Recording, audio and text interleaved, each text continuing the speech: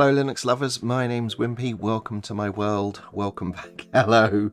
Oh, it's Yannick, Yannick is first in with the first hello of the day. Hello Yannick, how you doing? Welcome back. The music is quite clippy. There's interesting. Okay, I can do something about that. It shouldn't be now, it should duck as I come in, but I'll look at that in the... It was clipping in the intro. Okay, I'll take a look at that after. Okay. Yeah. Too many bits to switch. Okay. Also, the drop game has stopped working. That was working fine for 2 streams, and the last 2 hasn't worked at all. Don't know what's going on there. Refresh the browser sources. No go. Anyway. Despite all of that, what we're going to be looking at today is systemd containers. So I've been using systemd containers for some years now, quite a long time, to build things like Raspberry Pi images of, you know, mostly Ubuntu distributions. So I use them for the Ubuntu Mate Raspberry Pi images. I use it for Retro Home. It's proven to be a very reliable build tool. And then for the OBS Studio portable builds, I employed the same mechanism to create clean build environments to compile and build OBS from source. And then Danny, who's here this morning, hello Danny, welcome back, adapted those scripts so that they ran in GitHub workflows for, you know, release actions and what have you. And that's all ticking along quite nicely. So as I'm using this in several projects now, I'm wondering if this is got legs as a more generic sort of dev tool. So I'm going to sort of take what I've got and see if we can prototype it in sort of a general purpose tool. And then we'll see if it's got legs. Also, if anyone, while they're watching this, thinks that I'm very squarely reinventing the wheel, let me know, because I think I want to stay the course with this, because this is sort of a workflow that I use. But I do wonder if it's going to run out of rope when we get into sort of trying to configure things. Because what I want to do is integrate it with systemd's machine control. Yeah, square wheels indeed. Hey Henrik, welcome back. How are you? It's been a while. Right, so that's what I'm going to have a little look at today. And I see Yannick's here, so we had a new build of OBS Studio Portable the other day, and Yannick has created a new tool for it, so I thought we'd just go and take a little look at that. And for those of you that are watching on YouTube, I stream several times a week on twitch.tv/Wimpy's World. So if you want to join in live with everybody else, come and head over to twitch.tv/Wimpy's World to join in interactively. So here's OBS Studio Portable. We've got a new build out. There's a couple of plugin updates. So that's all good, and that was all released using Danny's release tooling. I've got one minor issue I'm still looking to fix with that, but in air quotes it's all working fine. So if we look in the README, we'll notice that there's a new section. If you want to install, here are the command line instructions, and now we have the fabulous quick OBS. So let's take a little look at that here. So Yannick has once again created a front end to one of my projects. An ecosystem of projects is emerging here. So what does that look like? I think I have it all installed here. Here it is. Let me just launch it.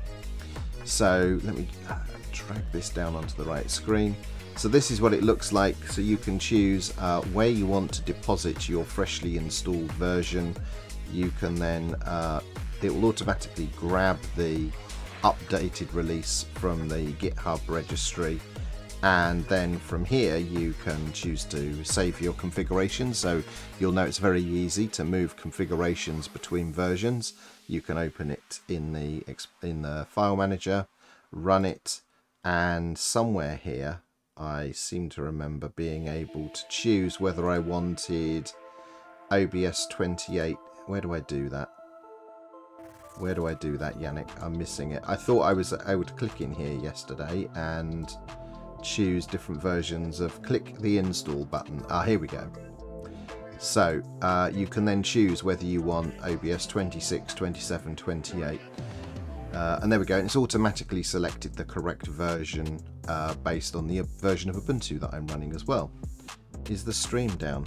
I don't believe so, Diogo. I'm looking at everything here and everything says the stream is up. Yeah, I thought so. I have got some things set up to tell me if the stream has failed, so it's all looking fine.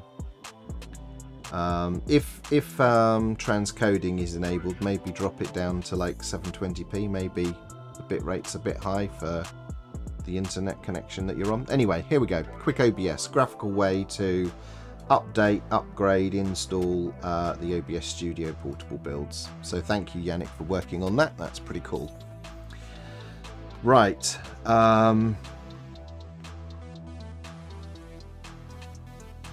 So let's go and do this. I haven't actually started this project. I am going to do some cut and paste. So I need a name for this. What I want to do is integrate it with machine control. So if we just take a little look at that. This is a tool that can manipulate systemd containers. And what I'm not looking to do here is to create another LexD. I don't want to make anything as sophisticated as that, because I simply don't need anything as sophisticated as that. But I do want to expose some features that the systemd containers support. For example, there's a very interesting capability where you can boot containers, so you can actually take them through the full init process. So they're really like lightweight virtual machines at that point, and I think that would be useful. And so my use cases are this: building software in clean environments, so I can accelerate my local development workflow, and also testing builds of graphical applications from inside those containers. So without having to install anything on my actual machine and without having to use a virtual machine, I can run the graphical applications and test that they're all working. I think that might be useful for people like Yannick, who have now got a cornucopia of graphical applications that they're working on. It'd certainly be useful for me testing new versions of Ubuntu Mate apps and stuff like that, and maybe even with that boot capability of the container, testing the whole desktop environment in a much more rapid way than standing up a whole new virtual machine. So those are sort of some of the ideas I want to explore, and I'll have to make a decision at some point as to whether it's worth the effort building that tool out, or if using virtual machines is just the better way to go. So that's what I'm gonna have a little look at. Right, I see some of you are discussing, stream keeps pausing here. Okay, I can't see anything wrong here in this room with my connection and talking to Twitch. So if there's any issues, I'm guessing that may well be regional for wherever you are. Or, I mean, the bit rate's fine. I mean, you could try changing the, if it's transcoding, change the stream down to 720p. Maybe your local point of Twitch connectivity is struggling. I shall see. Okay, Danny, thank you. And also Proton Beam, thanks for the feedback. Right then, let's go and have a look at this then. Let's sort of start to cobble the very beginnings of this together. And I want to sort of try and include some features that are absent that I would like to use. Also, the other thing I'd like to do is turn this into a general purpose tool. maybe using something like deb-get to install it, so that it can be easily stood up inside of GitHub workflows. So this tool would be available as a a means to create containers and do things inside containers. At least that's an idea. So Yannick's Yannick's suggesting quick machine. Yeah, so Yannick's. This is kind of where I'm going with this. Quick machine version 2004. Yeah, so that's kind of the idea that I'm going with here. I was thinking maybe something like, let's just open up a text editor. File, new text file, get rid of view. I was thinking maybe something like, let's go with quick machine as the idea. So if we use the sort of quick get sort of idea, we would have something like this. Quick machine, Ubuntu 2004 or Ubuntu 2204. Sort of, stand it up. So yeah, Diogo suggests quick containers. And I thought of machine spawn, because the other way to interact with this will be the systemd utility machine couple. And what this is really going to be doing, well, yeah, it does more than this. So one of the functions of this thing is going to be to use deb bootstrap to stand up Ubuntu and Debian operating systems inside the container. And maybe, I don't know what the equivalent tools are, but is there an equivalent tool for Fedora? What would that be? Can we, stand up Fedora containers? I know there is an Arch strap. I haven't looked at it recently, but maybe that could be integrated. So I don't want to build out quite the sort of distro support that we have in QuickEmu.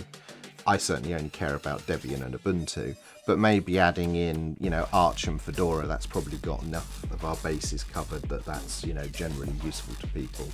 You like machine spawn. So machine spawn is definitely like a good way to describe what it, because the actual command that we're using behind the scenes is systemd-nspawn, which is where the spawn comes from. So, and I kind of like machine spawn. It sounds kind of cool, I think. So those are some ideas for the names.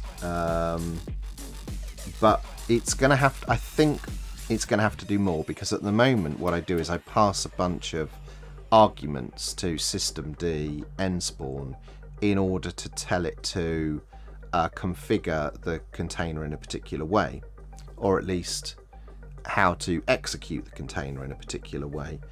And what I don't know is if that is something I can embed in a systemd unit, so when we create a machine we can persist some of those properties about how that container should be run, executed, rather than injecting a bunch of options every time we run it. So that's, I think, going to be the sticking point as to whether I think this has really got a good idea. So so you want to write a quick machine. Okay, I wonder, does machine, because the thing about machine control is it can manipulate containers and virtual machines, because that's what systemd can do. So names are hard. let's try and make the thing. Let's sort of start this up. So I'm not gonna check this into Git just yet. We're just gonna prototype the idea. So what should we call this thing? Let's call it machine spawn for now, and we'll see how we go. And I've got in OBS portable, I've got a couple of scripts, and I think it's the build enter or build bootstrap is one of them, certainly. So this is the one that uses their bootstrap. Now this is also heavily derived from like my Raspberry Pi build scripts, although trimmed down. And I've also got this logic in here to detect if apt-cacher-ng is running on the host, and will automatically pass through the configuration to use the apt-cacher inside the machine, because obviously when I'm developing locally, I'm iterating on things, I'm installing packages as I go, and I might destroy a container and recreate it, and I want that container recreation to be as quick as possible. So we use our local apt proxy in order to accelerate things. So this actually doesn't do much with systemd-nspawn itself. We do create a machine ID and we tinker with the hosts file. These are all things. So this is fine. That's the configuration for the archive, obviously trimmed down to the minimum. Okay, so that is the. So that's basically the spawning bit. Hello, good morning, Paul. Good to see you. How you doing? Yeah, well, yes, Popey, I agree. That's just because this is, you know, for me, I'm sure we can figure that out. We could just drop the geo tagging, because I think some of that stuff is has got geo proxying in the infrastructure at Canonical. So I think the one that is sort of the thing that manipulates the container itself is this enter piece, and again we've got detecting the apt cache and configuring apt inside the container each time we enter the container. So this is why I think I'm going to need some kind of wrapper to always do this. And then here we have the systemd-nspawn, where we override the resolve.conf behavior. We're changing to /root because in this case this build script runs in the root context, and that was just a quick hack to get me in the right place. The directory is the root directory for the container that we've created with dev bootstrap. Then the host name, fair enough, and then the machine name. I can't remember why I specified both of those. And then here we're saying resolve.conf equals off, because what we're doing is instructing the container not to use the host for DNS resolution, but to use its own configuration file that we are hard coding. So these are things that we can debate whether or not we need to do that. And then at the end, so then we run a command. So that command by default I think is bin bash. There we go. Or we can supply a command. So we can step inside to that container and either shell into it, or if we know there is a script inside the container that we want to run, we can execute that script, which is how these build processes run. You will have seen here, after the container has been created, I copy a whole bunch of stuff from the builder directory into the root directory of the container, and that's all of the scripts in this case that build OBS Studio and all of the artifacts I need to configure those builds. So once I've created the container, this enter command is actually what's used to say execute this command. So, but I think this could be simplified, or we can pass some of this stuff in as arguments. But what I don't know is if we can configure this in like a systemd unit, because what would be nice is if we don't have to have any of this, have a wrapper, I mean, except for the apt-cacher stuff, which I'll have to have a think about. So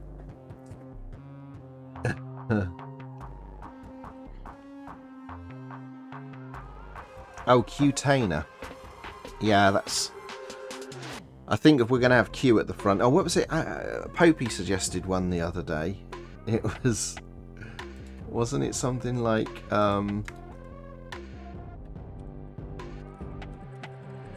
container? Was that what you suggested?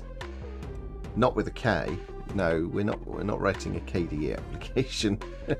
I'm not... Yeah, okay, so...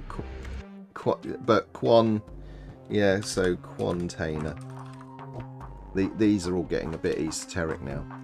I still like machine spawn. It's a slightly incorrect description, but I kind of like it. So yeah.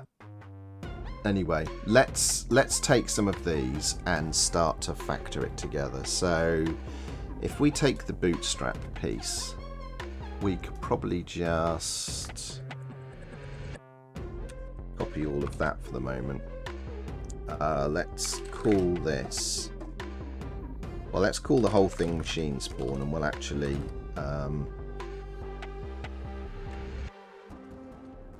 we'll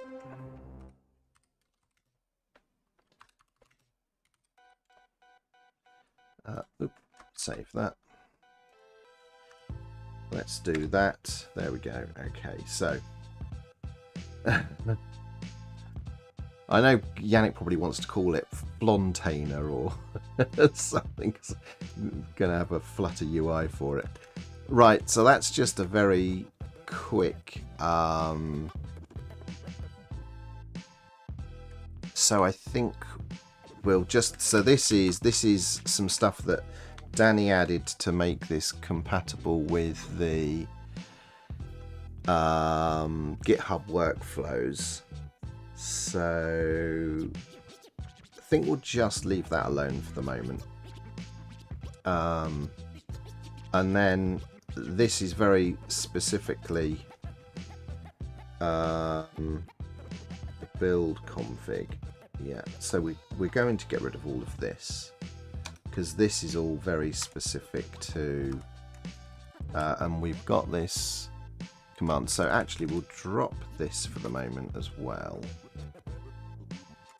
and we'll so this is all stuff that Danny's added to better support the GitHub workflows, which I think I'm going to drop for the moment, because we should be able to manage this through the GitHub workflows in a different way. So, whoop. Let's, and then this is where we're creating the thing.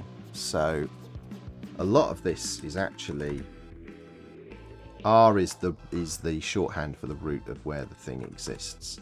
So I think what we'll do is we'll call this, we'll give this as a function name, and we'll say container bootstrap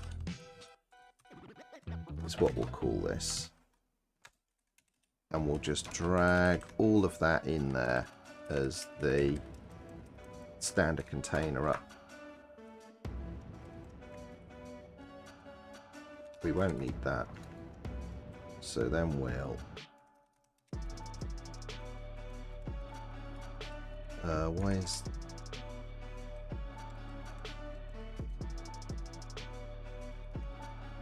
what have we got here? Why have we got if? Okay, if. Okay, all of that can go in.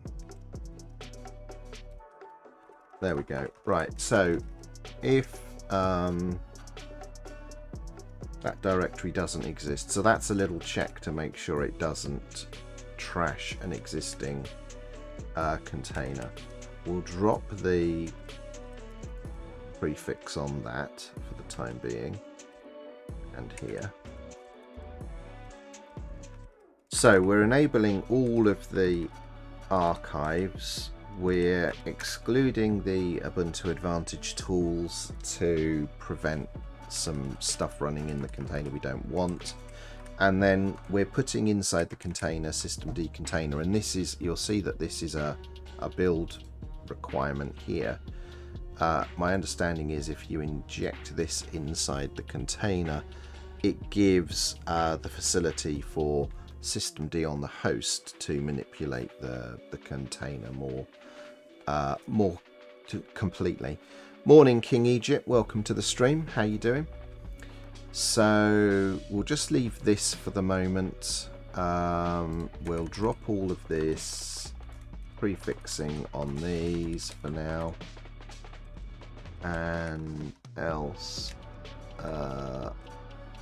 so we get rid of that because that's an irrelevant bit of information. So that's a function that should stand the thing up. And what we could do is we could make our a parameter that we pass in like so. So we'll get rid of that.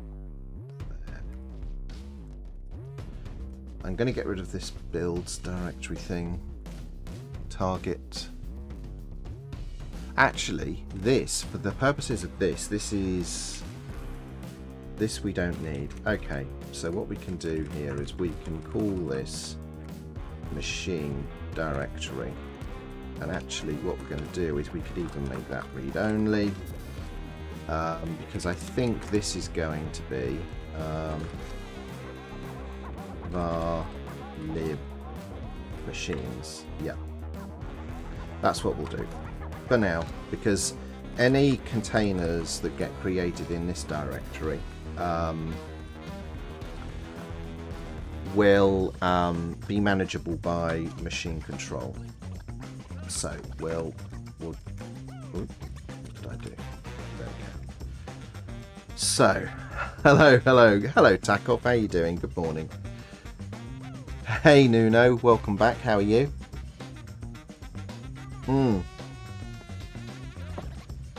Yeah, this is me experimenting. See if we can turn this thing into a useful tool. I obviously could be doing this with Docker, right? Or at least for the non-architecture specific stuff, I could be doing it with Docker. Hello, Esme. But I know that I want to be able to create foreign architecture containers. And quite frankly, I don't know how to do that with Docker, and I'm not going to learn that today because I want to explore what's possible with systemd containers.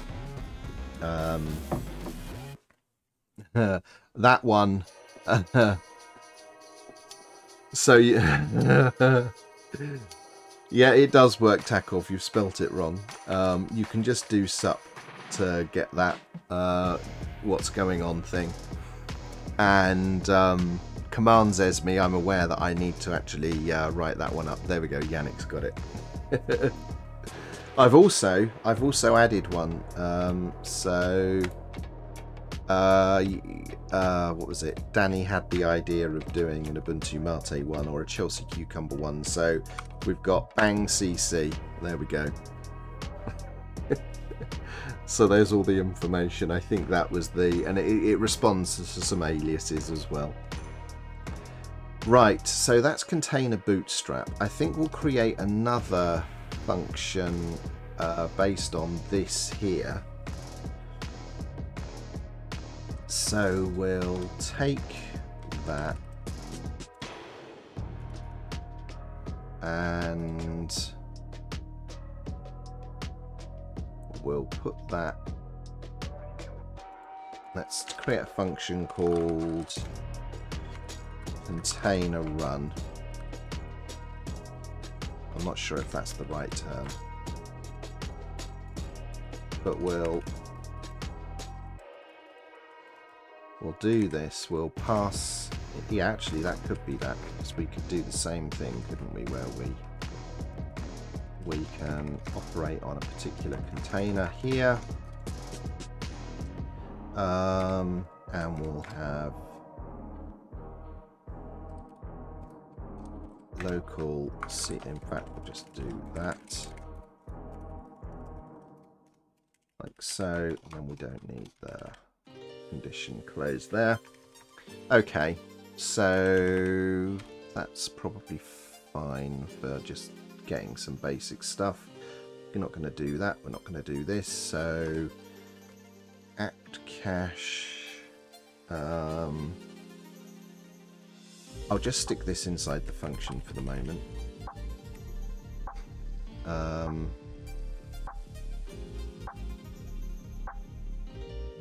Ooh.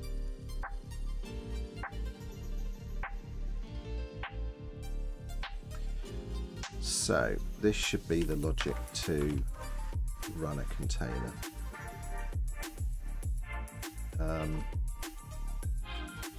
That can be a local.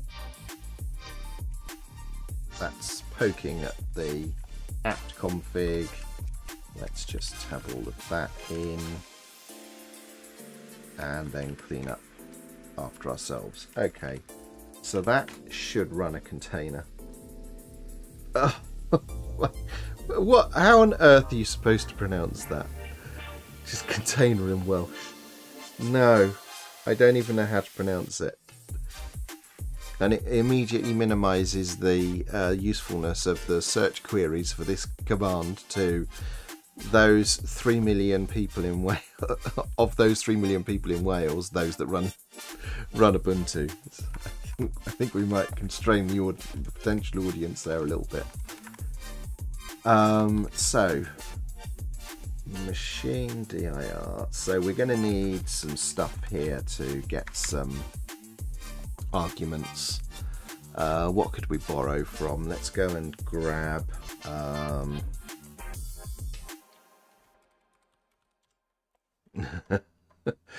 because Yannick's voting for it, is vetoed.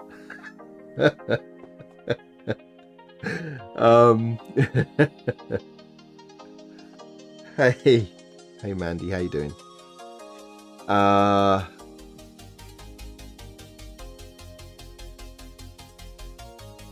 Right then, no, we're not doing that. I'm not naming anything after myself. I'm just thinking we'll take a look at QuickEmu, I think, because that's got a fairly comprehensive list of argument parsers. Yeah, so we'll just head to the bottom of here and we'll just grab what I've done before with argument parsing. Here it's somewhere here. Here it is. So we'll that'll do.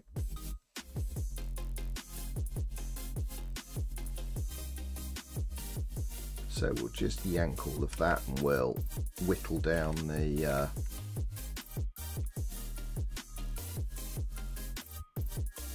options to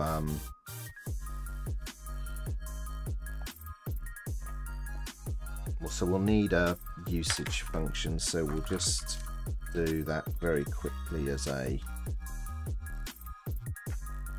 empty thing. So let's think, what kind of options are we going to need? We're going to need the machine. Should we call it a machine? Let's do name for the moment. And that will result here. We want to do that based on this kind of thing, yeah. Shift, yeah. Let's do name equals that, and then we'll shift this twice, and then we want some options like, for example, bootstrap, and that can call container bootstrap. That's did you see that? That was what do you call it? Copilot figuring that out. So that's doing the right thing. So we probably need to initialize some variables here. So name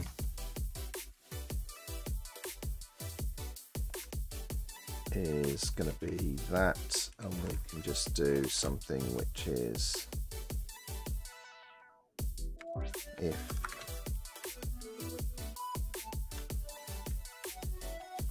the name has a value,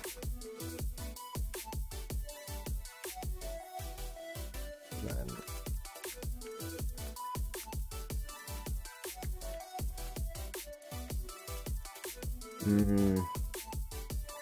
maybe I'll move this logic after, but I'm just going to go with the Git Copilot suggestions for the moment, just to flesh this out as quickly as possible. So I see there's some chat. Let me catch up here. So confirmed internet is working. Okay, system C. Oh, no, why do you keep capitalizing the system and the C and the D? Container ecosystem, right?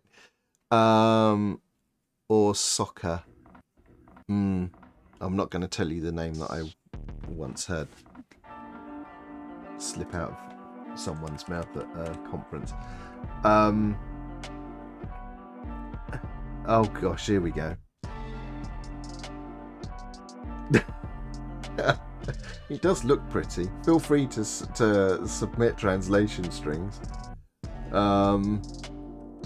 So let's just, I think we'll do something like so that bootstrap thing.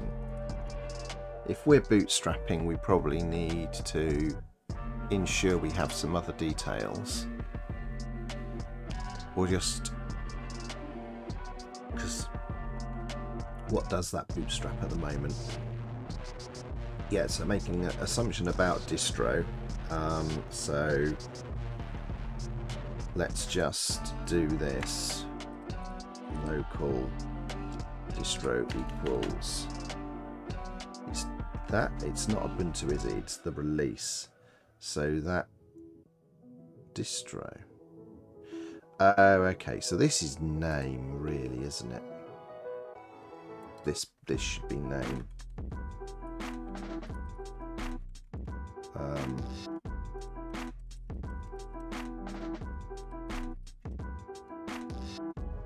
Name is going to be probably in the global scope though, so we'll keep that.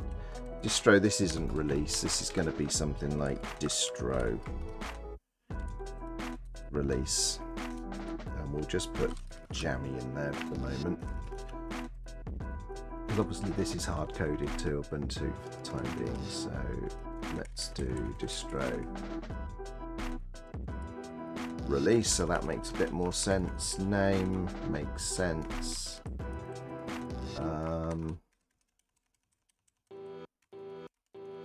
Distro, let's just dob that in here.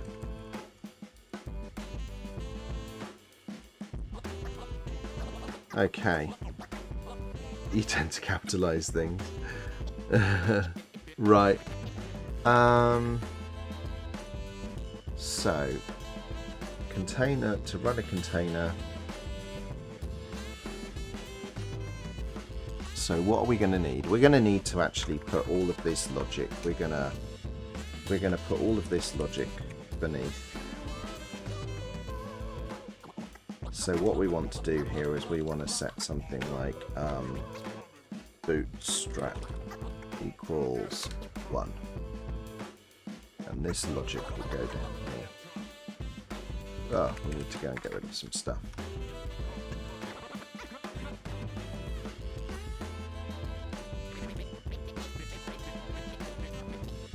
So, actually, we could do something a bit like a finite state machine, couldn't we? For what we're only going to ask a container to do one thing at a time. So let's just get rid of all of these. Don't think we need any other examples.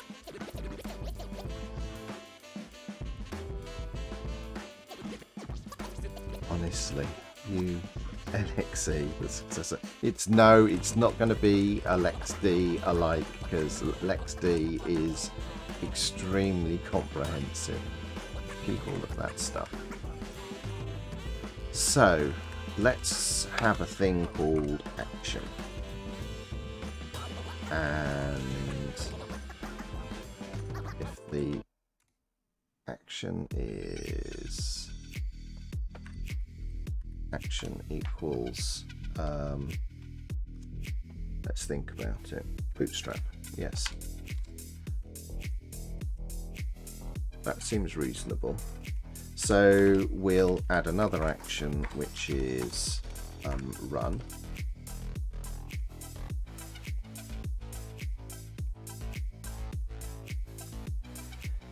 Oh, I've missed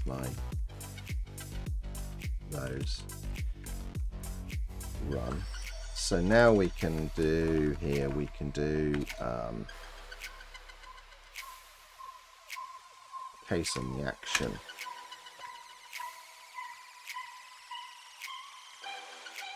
So we can have bootstrap, there we go, and run. There we go. GitHub Copilot's awesome, isn't it? So we had some logic here, so let's just replace that. What have we got here? So in order to bootstrap a container, we need a name. We don't need a distribution, and we don't need a distribution code name for the time being. But we do need the name of the machine, and we do need name of the machine. So actually, if name is empty, then we'll... Thank you for the follow, Lumicode. Lumicode, I think that is. Thank you. Thanks for the follow and welcome to the stream. So, glitter indeed. Yeah, hello and welcome. Yeah. In fact, that's just triggered a new feature of my chatbot, which is to, you know, welcome you in chat as well as, you know, run the animations. So yeah. Right then, so if we want to catch this condition where if we haven't got a name, we probably want to bomb out, which is error must specify a name for the container. I think that will do. That's Copilot suggestions. We're just going with as much Copilot stuff as we can at the moment. So that means we don't need this now, this wrapper around each of these functions. Name the machine Bob. I'm not naming the machine Bob. There are personal reasons why I'm not doing that. So that means that we must specify a name, and then we can bootstrap it or run it. And the container run probably needs a safeguard, which is, does this thing exist? Which I don't see in there at the moment. So we'll just borrow that from here. We'll just do the inverse of this. And we'll do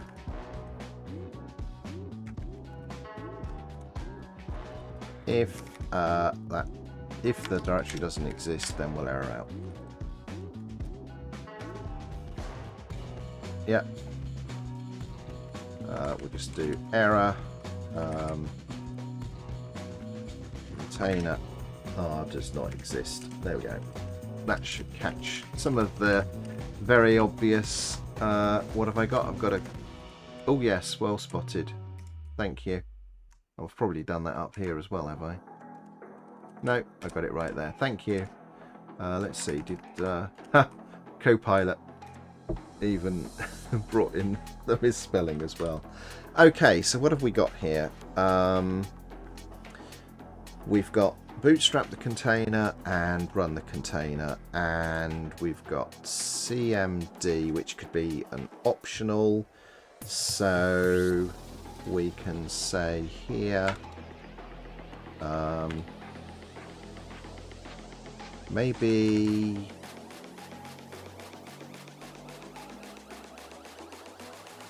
we'll do that here.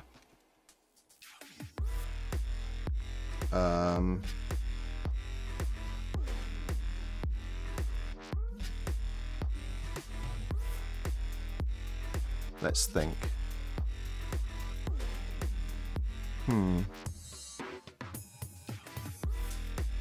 Or maybe the command could simply be what's left at the end. For now, we'll just shell into the thing. Right then. Is that going to do anything? Is that going to do anything useful? Dare we try it? So, we must be root. Okay. We've said where we want to create things. And we're root, so that's a reasonable place to do this. For the container bootstrap, we pass it the directory that we're operating on, along with the name, so that's fine. This should work. Repo, so repo needs to be a local variable.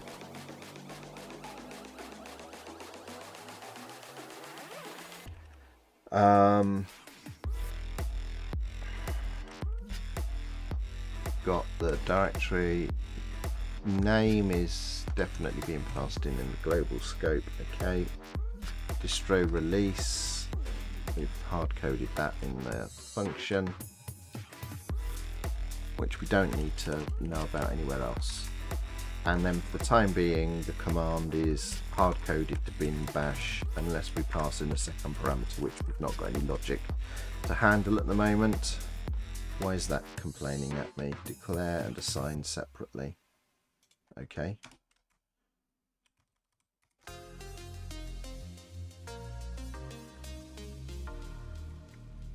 So let's keep shell check happy.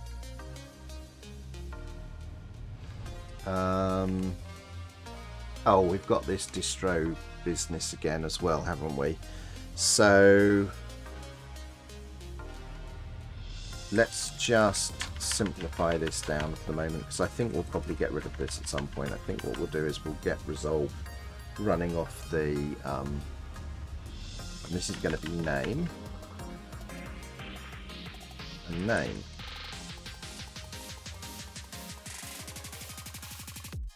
Which will be in the global scope. Yeah, okay. Right then. So,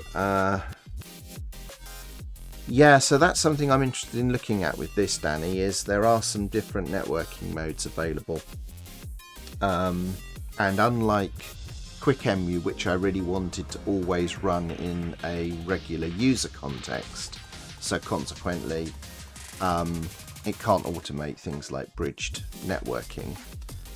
This always has to run as root.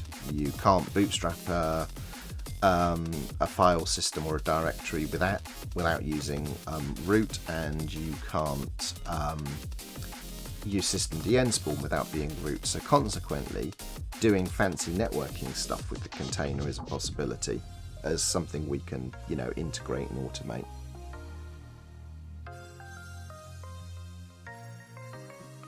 Right then, let's action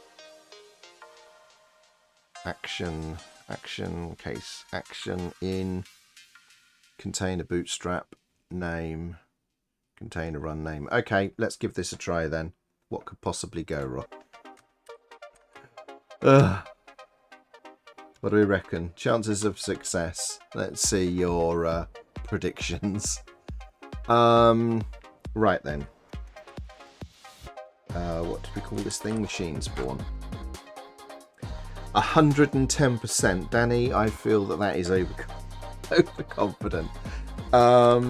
So it's all executable. So let's do the obvious thing. Let's do that. Okay. You must be root. Okay.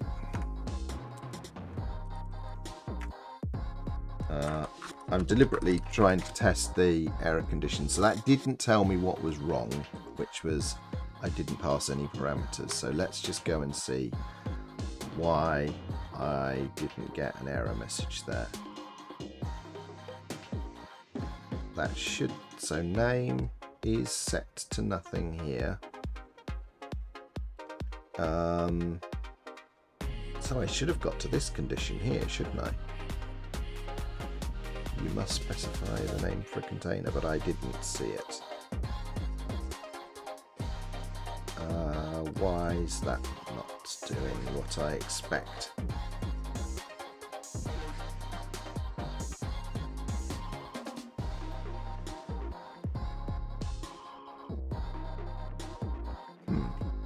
Okay, well that's...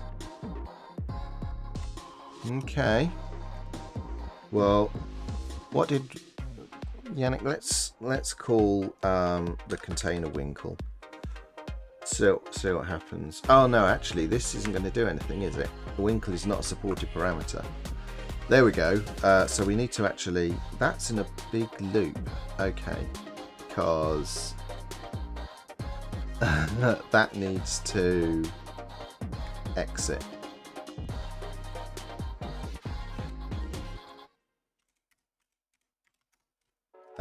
Because that's in a loop. So it also needs shifting out, doesn't it? So we should do that just to be correct. And usage, actually usage, let's do this and just have the usage function exit.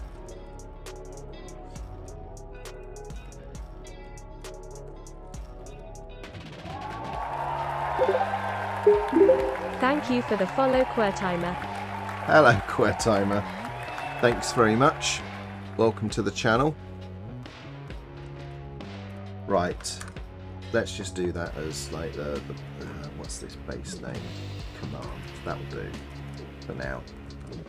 It's not very elaborate, but it will do. So there we go. Winkle is not. So now we should be able to.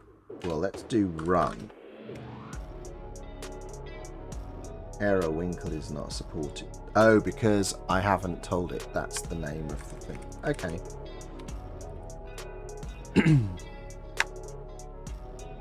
So I can't run it because it doesn't exist. This is the correct option. So let's bootstrap that container. Okay. Okay. Well, it's not perfect, but it's doing the important bits at least. So once this has booted the container, I should be able to shell into it using the run command. And I think what I'm going to do is we'll take the leftover arguments and pass those in as the run command. So machine spawn run name. I wonder if we need the... Maybe the action could always be the first parameter, because there is only ever going to be one action. Take the name as always going to be the second parameter, so we don't need to use switches. And then take anything else as the command that we pass into the container. I think that might work better. Yes, it is indeed cool retro term. Well spotted.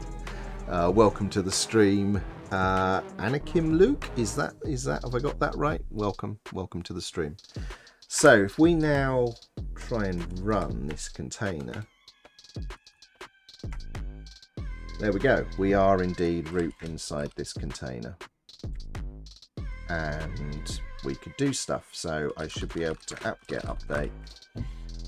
There we go. It's jammy, which is what we were expecting, and apt-get upgrade. Wow. That's curious.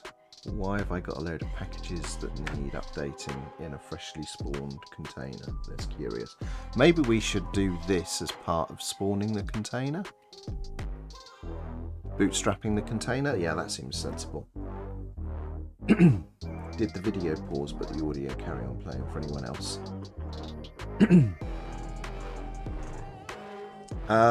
So, Anakim Luke. Containers are containers. You know, this is just a container. So I work a lot with Docker for my day job, but I've been using systemd containers for some years now as like for my local build tooling and what have you. And I've just noticed that I'm using it as a pattern in a lot of projects. So I thought I'd have a go at trying to see if I could turn it into a general purpose tool. So we'll see how we get on. Thank you for the follow, Renstachio. Hello Renstachio, welcome to the channel. Thanks for stopping by. So yeah, I'm just trying to build out the basics of a tool to bootstrap a container and step inside it and be able to execute things. And that's because a project that I started last week or the week before last, Danny, who's here in chat, took the scripts that I created and got them all running in GitHub workflow with minimal effort. So I was just thinking this is a nice way to have a tool that I can use locally that I can also drop into GitHub. No, so Anakim Luke has got some interesting questions here. So they're asking, when I make a systemd service or a systemd unit, is that a container? No. A systemd unit is some configuration to dictate how a service should start, with what parameters and under what conditions should it start and stop or be restarted. So that isn't launching anything in a container, it's just telling the process manager to start a container. If we have a look here, if I exit my container, in fact if I go to my code, this is like we're literally creating this on the fly at the moment. So we've got two functions. One is container run, and this is the systemd bit. The bootstrap piece uses deb bootstrap to basically create a file system of a minimal Ubuntu operating system. So that's what this does.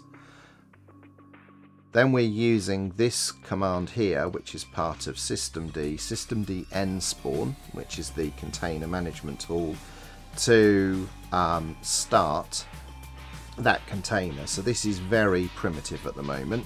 All it does is it says in this directory is an operating system file system, and execute this command inside that container, which by default is just executing bash, so we can step inside it.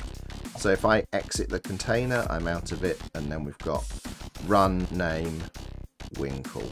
So I think we're going to simplify the UI, because I don't think having all of these as options makes sense. I think what we should probably do is just have something like run Winkle. I think that would be nicer, and then on the end here we could probably have something like my CI script as like the parameters to pass into the container to execute inside that container. So this is really using trying to set up a simple way to use containers for build automation, so that I can use it locally and also use it in CI jobs. So I think we'll go and refactor this just to simplify this out and get rid of this. So we will have if, let's think, if that is the first parameter, this is going to be the second parameter, isn't it? You must specify a name for the container. Yep. And then we'll say name else.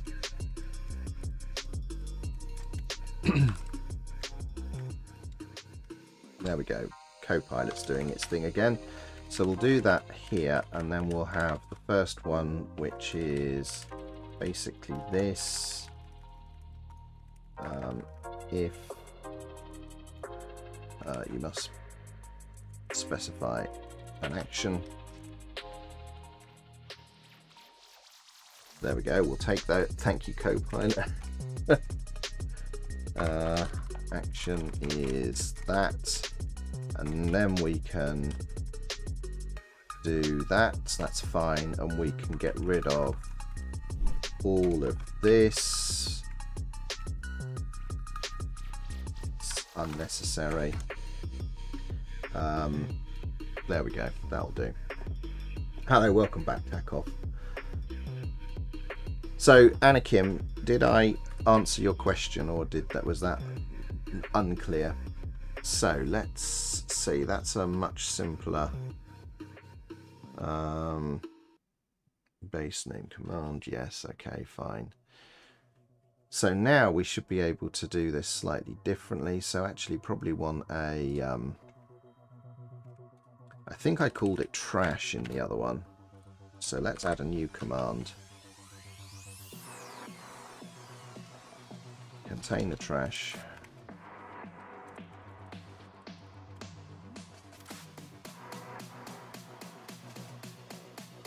Like so, in fact, these can all be simplified a lot more.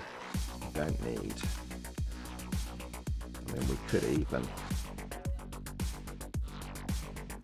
do something groovy.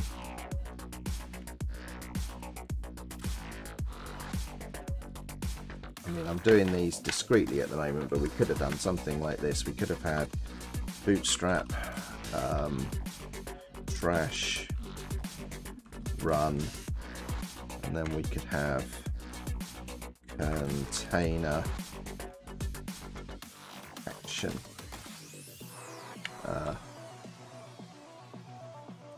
Like so.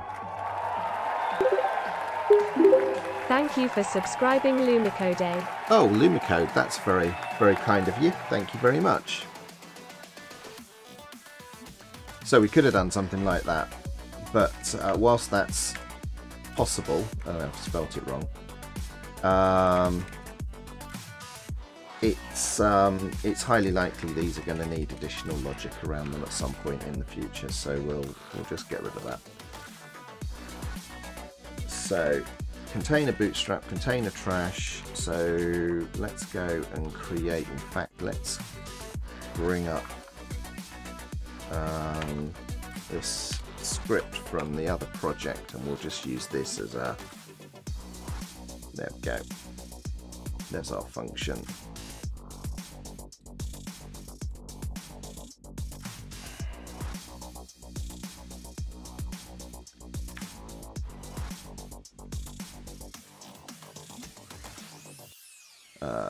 Trash.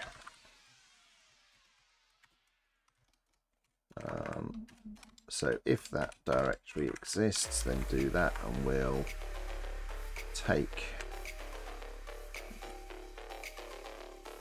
that out of there. Probably need to put some else. Go on, Copilot.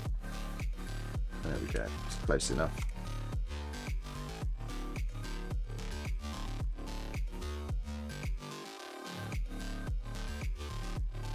There we go.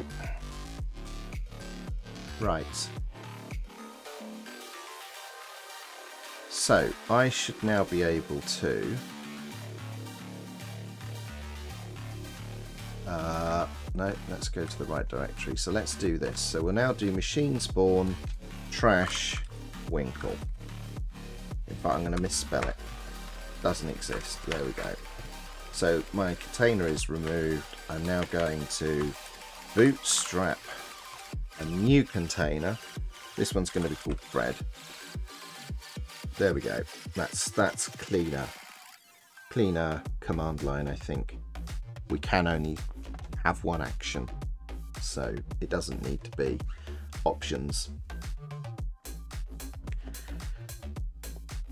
Thanks for spotting the typo, Renstashio. Yeah, I got there in the end. I was kind of giving an example of how you can like use variables inside, you know, function names that you're going to call, make the code a bit more dynamic, but it's not mega readable, so we'll ignore that. So there's some things that we could do when we're bootstrapping. There's some stuff that we probably want to pass in. It'd be good to set an architecture. It would be good to set a variant. Who's this? Hey, wizard interference. I'm working on improving that as well. In fact, I've been tinkering with things. Let's just do this a second. If I go down here, is this the one? If I do the filters on that, yeah, here we go. So I've been having some fun in here. So I figured out how to do this, for example, and all sorts of unusual bits and pieces as well. So yeah, there's all sorts of color separation that I can do in the background and stuff, which I thought would be good for something like this one that's got the Git Kraken up. We could do there's a water effect, water rippling effect. Anyway, so some silly ideas for how to integrate some camera effects when some of the animations play. Release the Kraken. I don't know, I might release the Kraken later. I'm going to see if this gets to a point of being useful, and maybe I'll stick it in Git. We'll see how we go. So we've bootstrapped Fred, and now we can run Fred again, and there we go. So now we've got a container back. So let's just go and improve that bootstrapping process, because that we have all of this. So let's think about this. If it already exists, and then we could do container run r. Yeah, see, this is what we need to do now, is be able to reuse our own functions to do this sort of thing. So let's go and capture this. Hey Ployd, how you doing? Ployd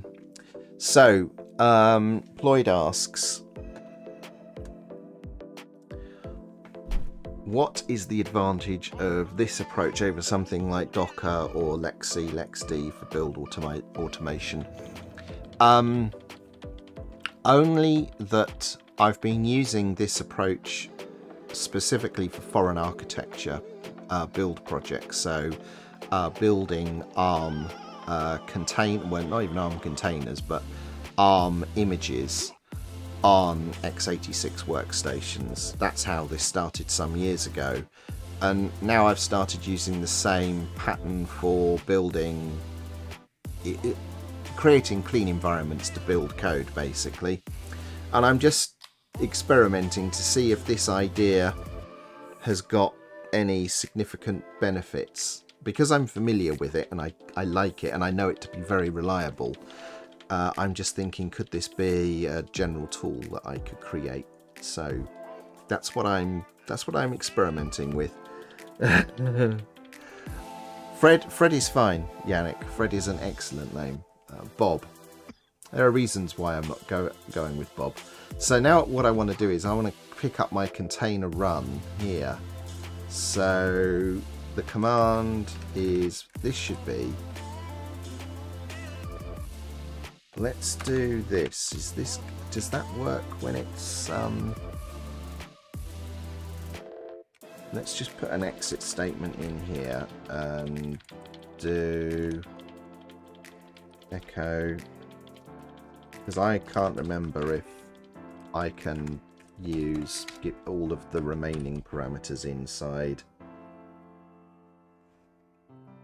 Arrays don't work as operands. Okay. So how am I going to do this? I suppose I could still do it that way. Let's see what we get. Oh, typo. Let's see what we get. So we'll do container run. Let's go back over here. So run Fred. Let's do true. Okay, that didn't do what I expected at all. Did I save it? Oh, I don't pass it in, do I? Okay. So container run, this should have that on it. like so. Is that gonna...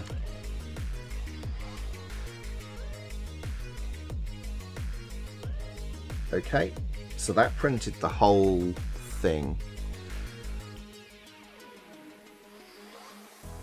So that is everything that the script was executed with. So it is going to be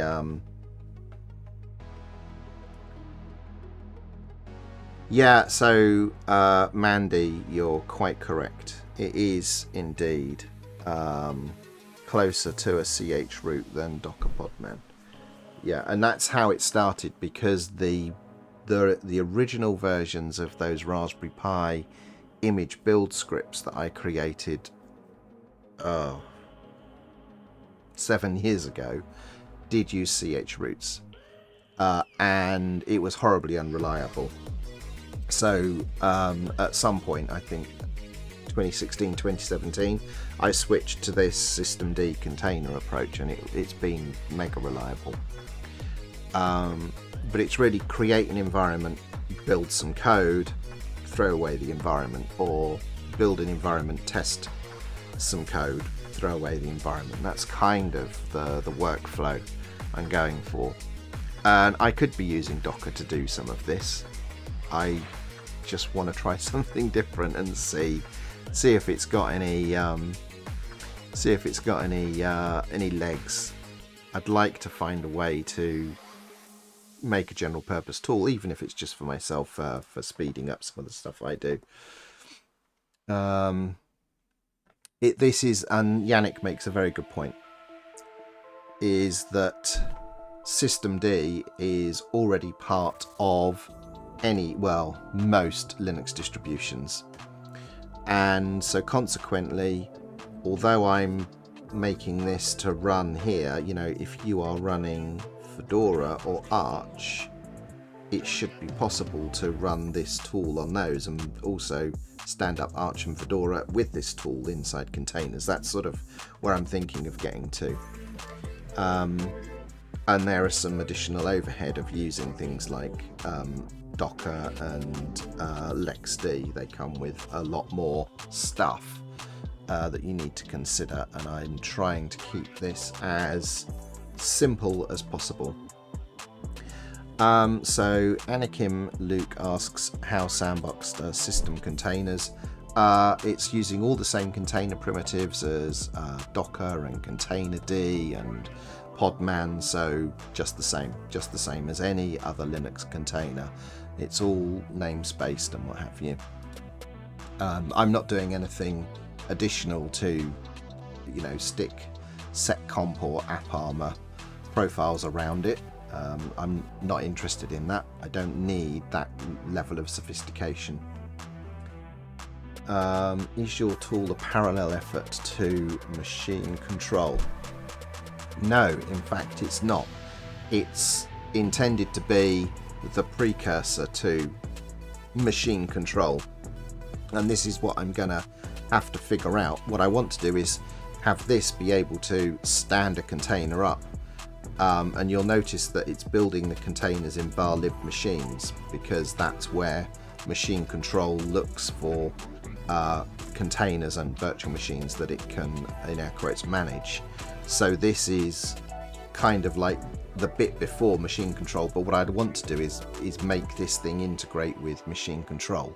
I haven't figured that bit out yet, but that's kind of the idea. You'd use this to create the container, and maybe operate, you know, your CI/CD execution on it, but you could also use machine control to boot it or whatever. So, you know, maybe I'll change that. I mean, let's just remind ourselves, machine controller's got several facilities. Oops. You know, maybe I should be, so, you know, list, status, show, clone, rename, remove. Maybe here, for example, I shouldn't just be delete the name of a thing. In fact, let's do it now. Let's do this. Let's let's pass this on. Let's actually use machine control to delete the container. And we have got here, we've got start, login, show. So we could probably... Thank you for the follow, Otafex. Thanks very much for the follow. Welcome to the stream. So we could, you know, pass through a whole bunch of these things maybe from machine spawn. So instead of this here, let's just try this out. Let's just comment all of that out, and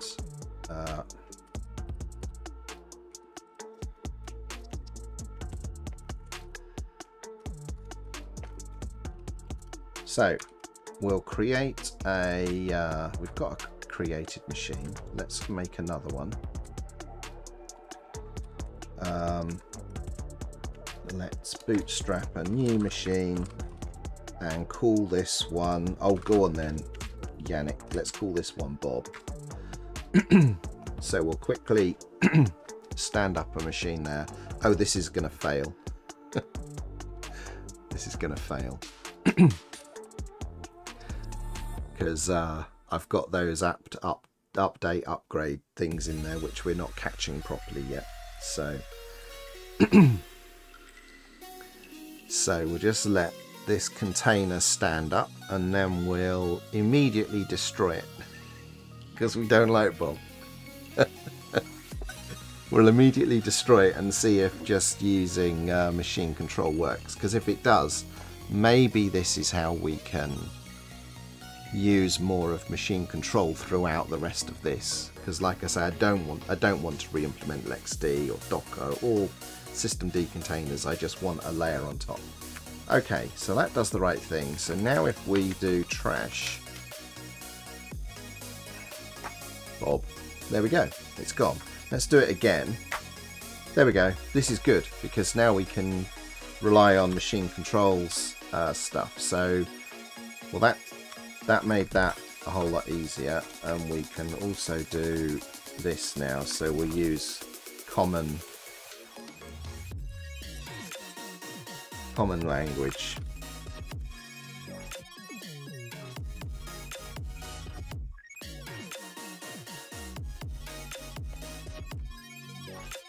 We don't need to pass any parameters to it now either, because we're just passing the name, which we have a check for here. So that's not going to work, so we'll pass through 2. No, not 2, 3.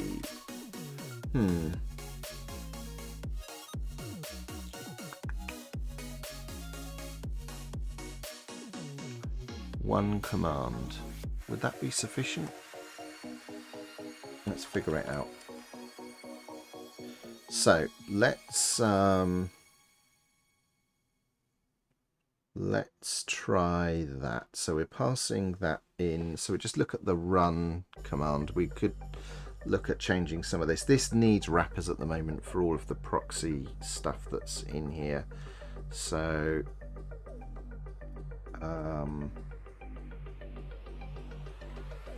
let's do that. Let's not exit there. And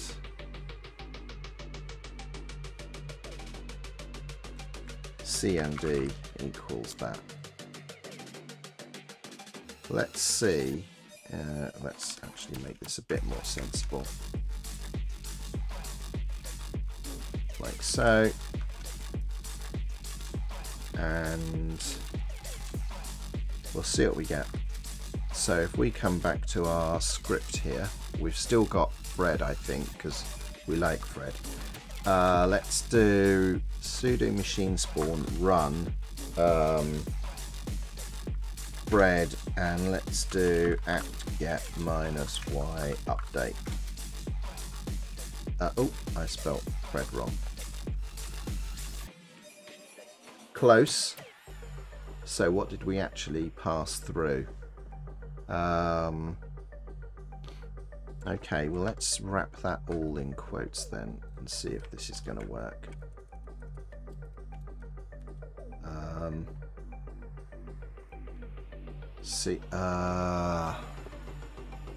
Okay. Yeah, this is not going to work great, is it? So let's try that. I have to have a little think about how we do this. Yeah, okay, so we're going to have to pass those additional fields correctly. Well, we'll figure that one out. Let's have a look here. Shellget is a good name. Shellget. What's this? What's being discussed here?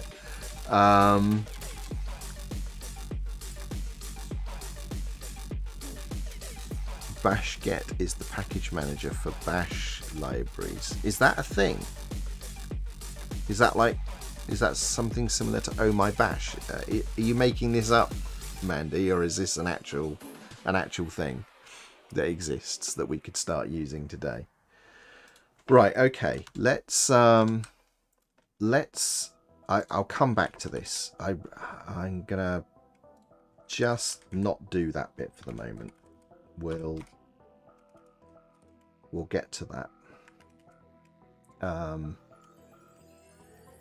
cmd bin bash, because I wonder.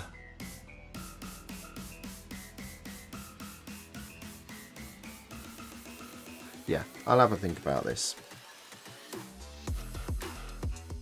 Anyone got any bright ideas about how we can trivially just pass out an additional command? Let me know. So, hey Kiwi Jim, how you doing? Welcome to the stream. So, Kiwi Jim says,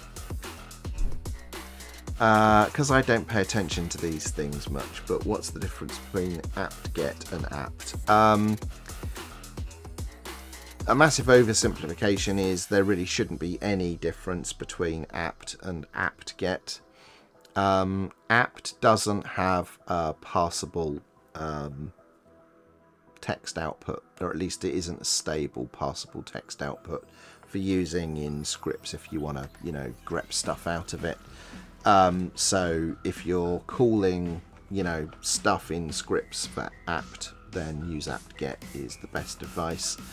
And the reason I use it is that I have noticed in some edge cases the package dependencies are resolved slightly differently in some cases between apt and apt-get, and I know the maintainer of both those projects, and their advice was apt-get is the most accurate of the two, so I use it for that reason primarily.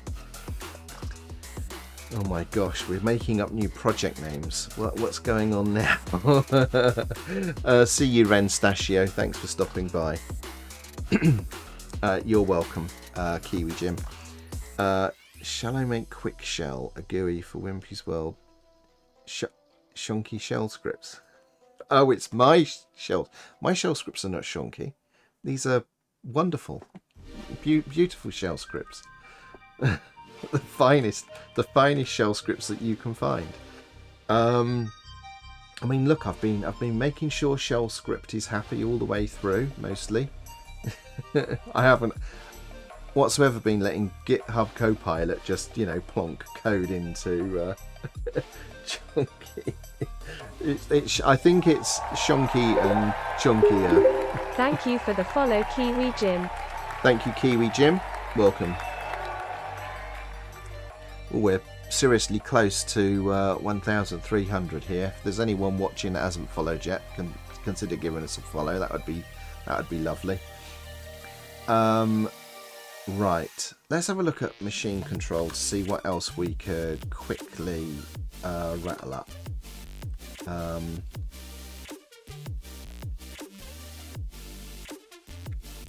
So we could do list, status, that seems like a good one, doesn't it? Show. So let's try some of these.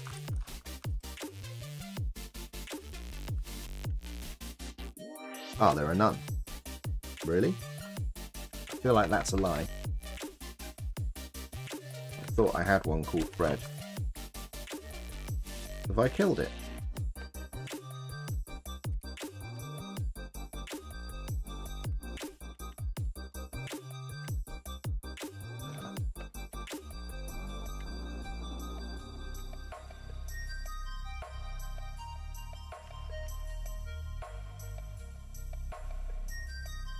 I wonder what is not correct here then. No, there is a container called Fred. It's just for reasons I don't know. Can I do login Fred? So maybe something to do with the way I'm creating the machines is not... Is there a...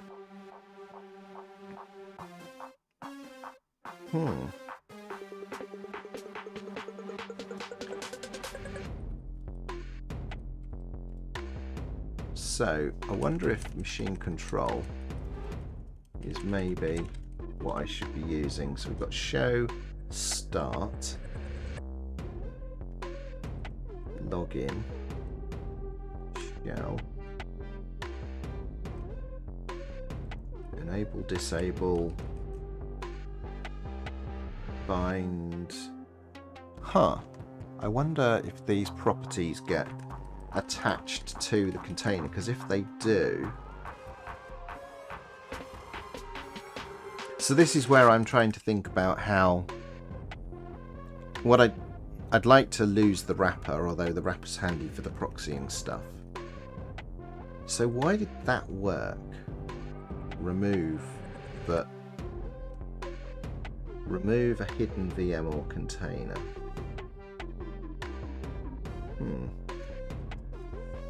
Image transfer. Okay, so I wonder if there's like a registry of OS images out there somewhere we can go and take advantage of. That would be rather handy. If not, we could make our own, I suppose. There must be one, I'd have thought. So property. Okay, so we can set some of these properties. This would be quite handy. So I think we should wrap as much functionality of machine control. I haven't tried to register the machine in any way, Danny. I have just said to Deb Bootstrap, go and create a file system here. Which is why I'm looking through this to see if there's like a correct way to instantiate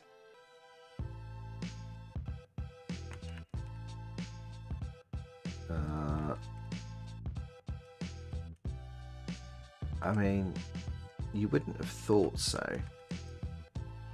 Systemd-nspawn directory or image. Yeah, okay. Hey there, Busbauer, is that right? We've had that question a couple of times today, Busbauer.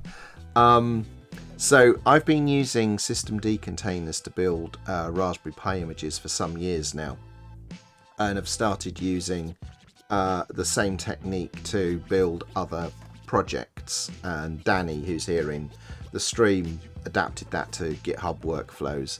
And I'm just experimenting. I use Docker a lot for work and what have you, and I kind of like this workflow. So I'm trying it out to see if there's mileage for making this like a general purpose tool. So just an opportunity to learn and try some stuff.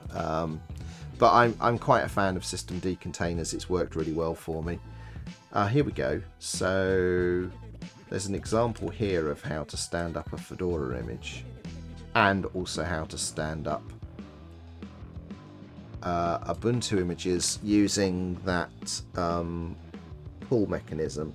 So maybe we can change this a little bit by using machine control to start the image, or rather provision the container. I feel, yeah, okay.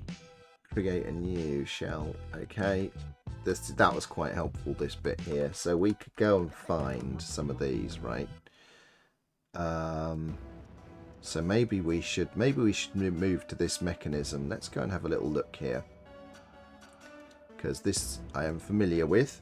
Oops, what did I just do? Let's go here.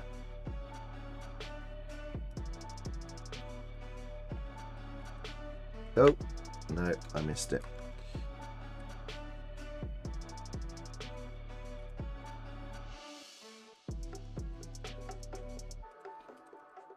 I think it's cloudimages.ubuntu.com, isn't it? Yeah.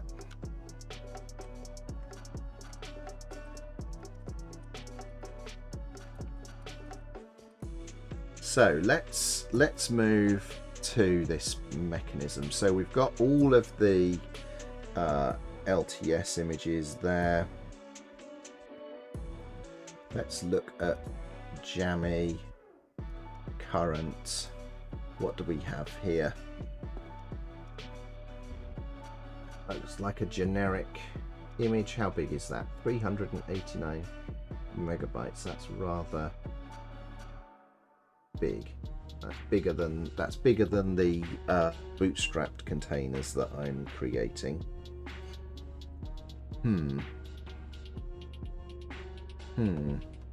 I want something smaller. I mean,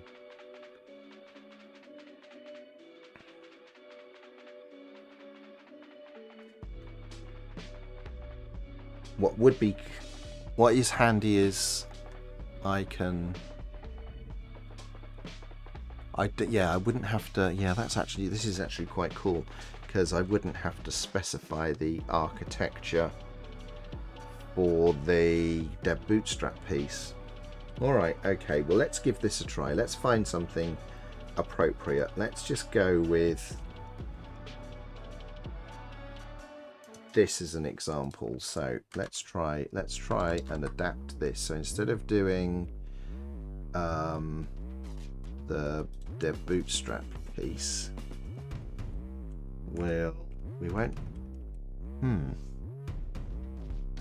so we wouldn't need any of this, I don't think, because we're not going to be doing that. So let's yank this and get the example from the man page here, which was pull tar, and then I'm guessing that is just a, yep, okay. And I'm guessing -m is actually shorthand for name, is it? Oh, machine. That isn't.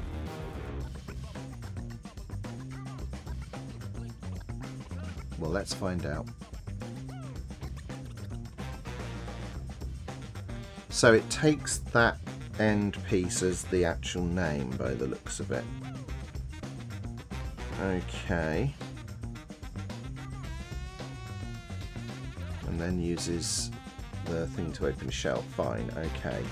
So no verification. I'm just looking at these examples here. So setting a password, start and login. Okay. The downloads. What's a raw? A raw image. Is that the VM? Because we don't want to get into doing VMs. We've got another tool for that. Okay, let's just pull tar and see what we get.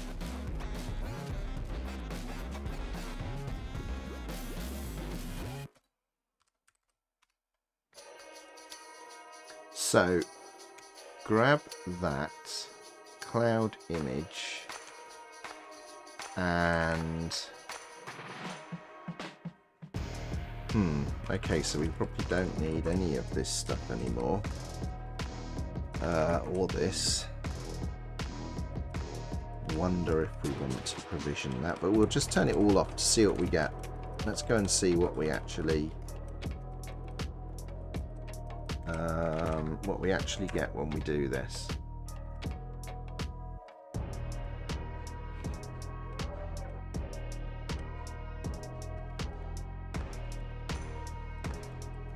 We do need that. Well, okay, so distro release jammy, so we'll just drop that in to, so that it can be configured at some point.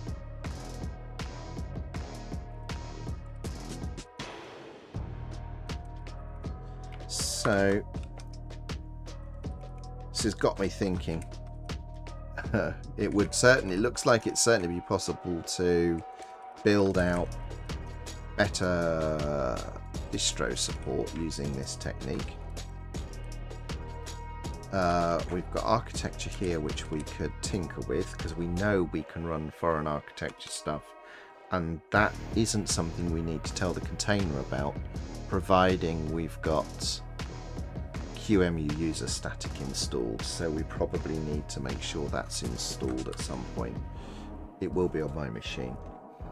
Okay, let's try and do this. Let's do machine spawn, bootstrap. We'll call this one Barney. And I need to be root, of course I do. Okay. So it says here, getting it and saving it as... Oh, so it's going to ignore my naming. Okay, that's fair enough, I suppose. So that's... Oh, but we can rename them, can't we?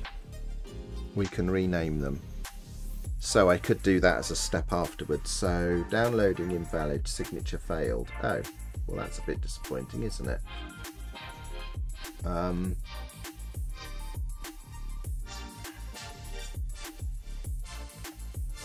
Let's do machine control list. Doesn't recognize it.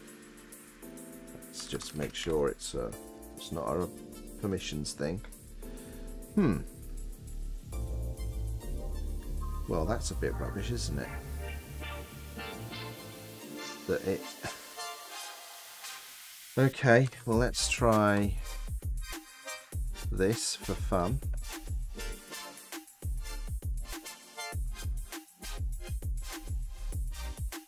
So this was one of the reasons why I'm doing this, is so I do need to give it a name.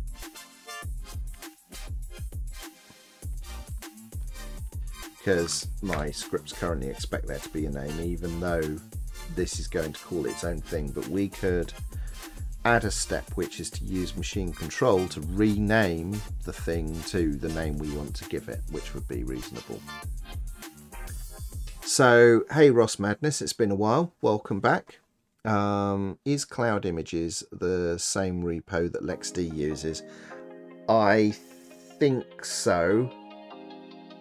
I'm not 100% certain, but I'm fairly certain it is, yes. It's certainly what are used by some of the canonical projects, but for things like the Launchpad builders, they use a slightly different version, I think. Okay, well this is a bit irritating that the oh, actually, wasn't there an option to do no verify or something? Let's do that. Let's do that so we can get the thing to go. Wasn't that? It was in the man page, wasn't it?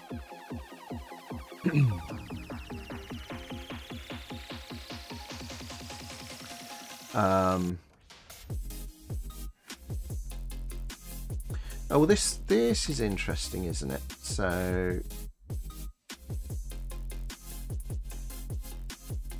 it was in the Fedora example. Verify, no. So there we go. Let's add that.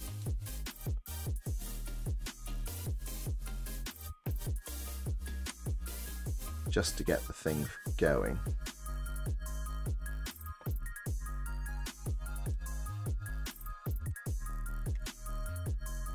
and we'll put this back to Jammy just so it's current. And then we could do this, couldn't we? We could do machine control rename. So I think it's going to be called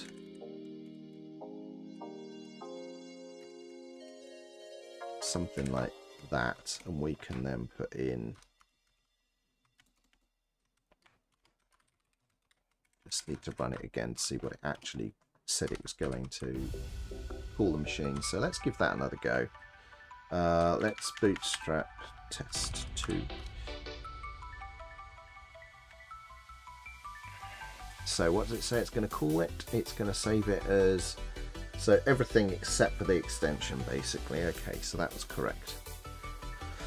Let's see if this works. So, Kiwi Jim, the classic hacky shortcut, ignore the search. Well, for whatever reason, oh dear, it's even worse. Operation not permitted. Oh, because I didn't save the thing. Hang on, I did. What's that? I think that's a different error now. Failed to rename the final image to operation not permitted.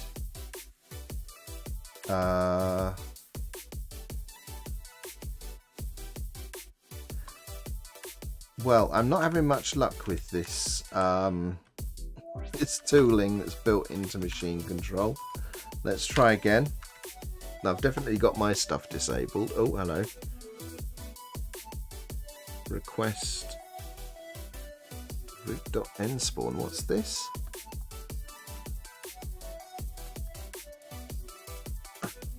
Get it running first and then sort it out. Yeah, I mean, the whole point of this stream is to test some stuff and try some things and see what's working. It turns out not very much in machine control is actually working. So me using deb bootstrap was way more successful than this.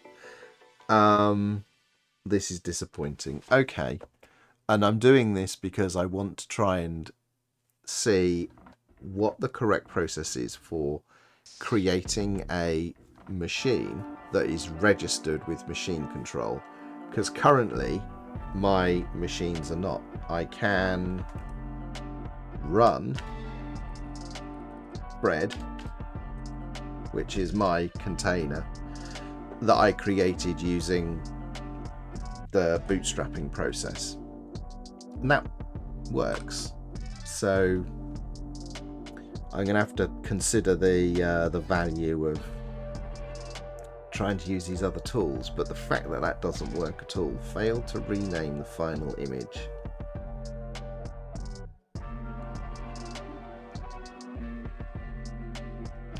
I mean, it's running in the root context. I mean, unless, of course, let's try this. Let's try machine control pull tar and go and grab an image from here. Oh, here's, well, that's just a symlink by the looks of it, isn't it? Copy that. So I'll sidestep all of my stuff. Let's see what happens if we do that. So it's asked me to authenticate. It looks like it's going to do exactly the same thing. So I fully expect this is not going to work.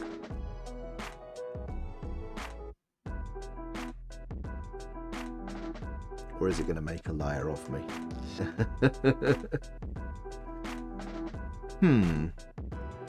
Okay. Did that? No, so that... So that's where I was with the thing not working. So let's try this. Let's try verify equals no. maybe I have the parameters in the wrong place. So it's definitely looking for an nspawn file, which it wants to use in preference to the tarball. I wonder if that's a hint how some of the other distros are packaging their file systems. Come on. Yeah. So, machine control doesn't work as advertised.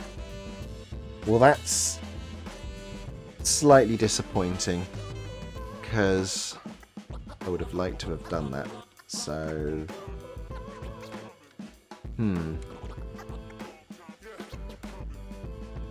well, okay.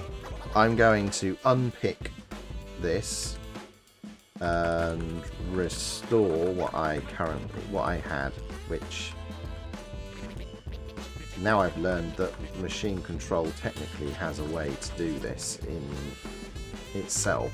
I want to use, but given it doesn't work, I will stick to my stuff. Right, okay, so I think that's given me some things to think about. So, Nuno, just for a test, I could wget it.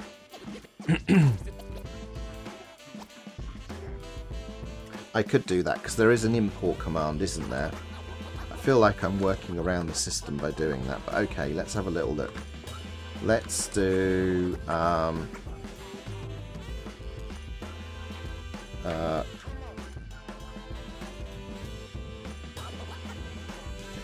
we'll wget that.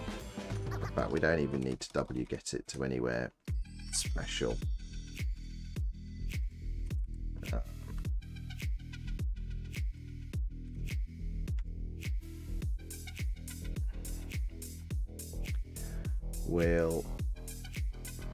Is it import? I think I saw that machine control had an import thing. So let's yeah.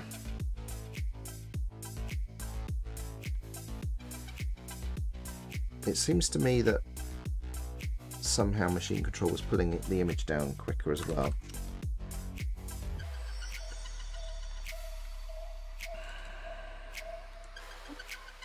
So, oh.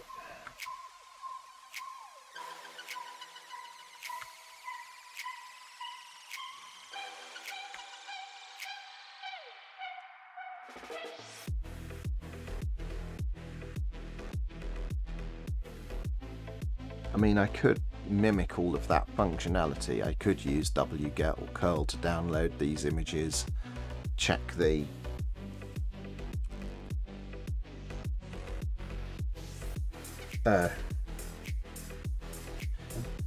bother.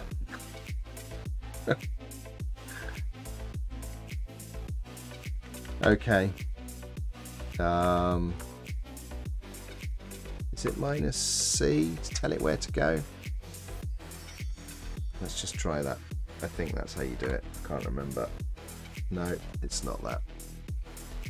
Does that directory need to exist? Yeah.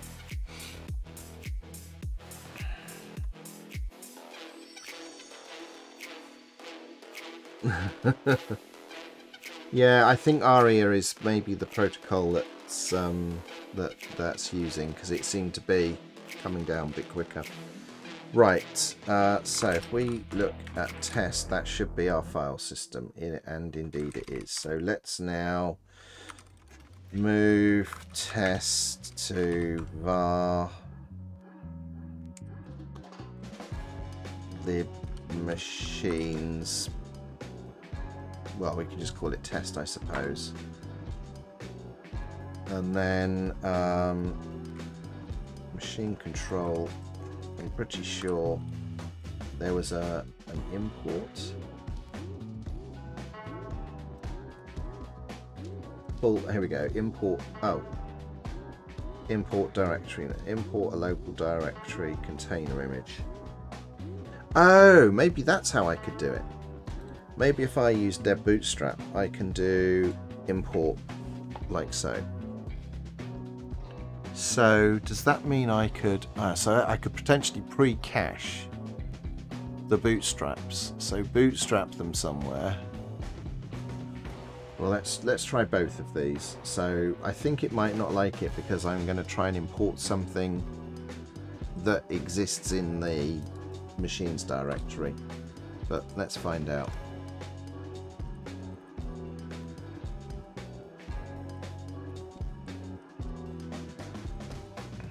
And if this fails, then that's fine. Come on. I've done that typo more than once today. I obviously need to alias that. Yeah, test already exists, but that's correct because the directory does exist. But machine control doesn't know about it. Okay, so let's try this then. Okay.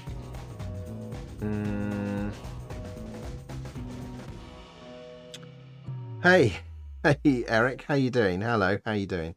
Good to see you. Thanks for stopping back. Nice to see you. I think we'll try something here. We'll try this. We'll bootstrap the image, just sticking with what I have because we have the benefit of this caching here. We'll bootstrap the image to, let's call this local, no, not here. So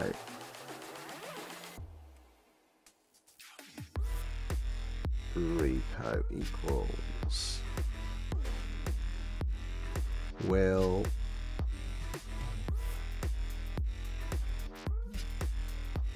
yeah, that's what we'll do. So we'll change this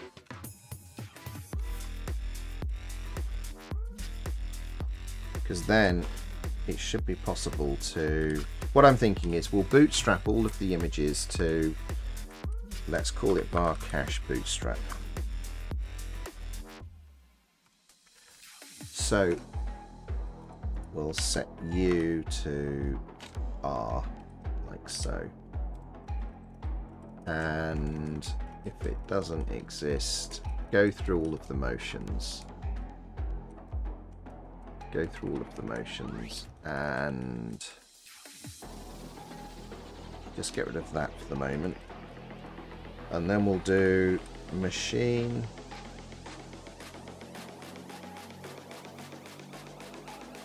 import file system R as name. I think that's how that should work, judging by what we just read. So import fs directory name, import a local directory container image, a local directory container image. Okay. So raw is VM images and tarballs are the file system related stuff. Okay. Let's try that. Thank you for the follow, Raphael-san. Hello, Raphael. Thank you very much for stopping by. Welcome to the stream. So, is this going to break anything? We're using R, which I'm not happy with, but we'll just go with it for now. But we've got the bootstrap directory, and we need to use this for the bootstrapping mechanism. So we'll just change this like so. Okay. Let's give that a try then. Let's do machine spawn bootstrap. Bob's coming back into play. So we're now bootstrapping this into a different directory. So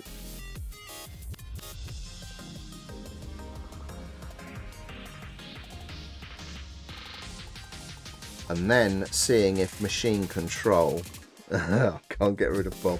We are going to get rid of Bob again. We'll throw it away straight away.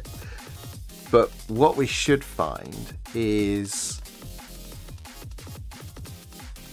if we can cache these bootstrap directories. Once I've bootstrapped like Jammy, I don't need to bootstrap it. In the future, I can put some checks to say, we have a distro here. There we go. So importing, what does it say? Importing var cache bootstrap Bob, saving as Bob. Okay. Let's see then. So if we now do machine control list. Let's try it with sudo. What? What?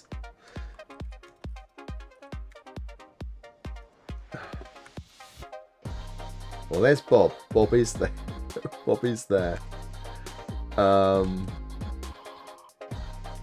So this doesn't machine control. Why? I am not making it up, right? List was definitely one of the commands. Yeah, it was. Oh, running VMs and containers. Oh, that's, I'm actually doing it wrong. Okay. Show name, show properties of one or more containers. Let's try some of these things then. So let's try machine, couple, show, Fred. Doesn't know about Fred, but does it know about Bob? No. Do I have to give it the full path?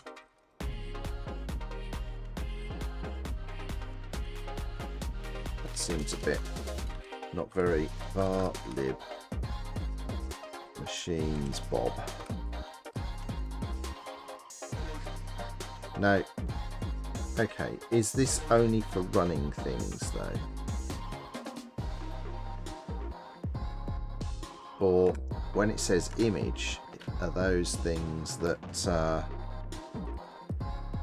only apply to VMs, not containers?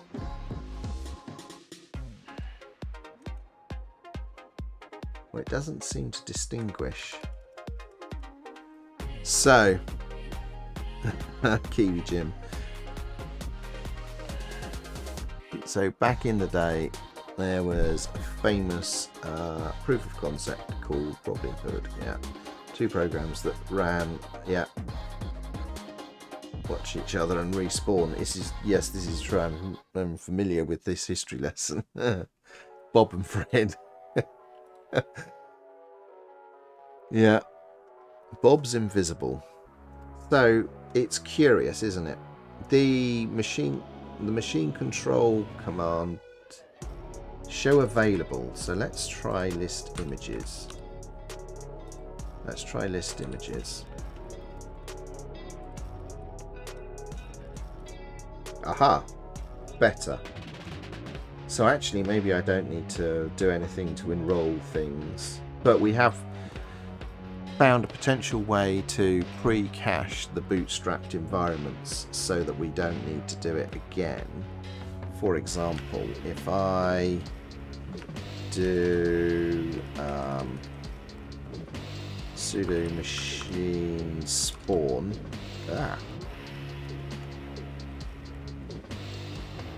and we say bootstrap Bob, Fred and John. Oh, it is bootstrapping in the same directory again. Oh, because I bootstrap it into the name of the name, not the distro. Okay. Okay, that's just a logic change we can make. Let's go and do that now. Let's go and do that now. So it's not...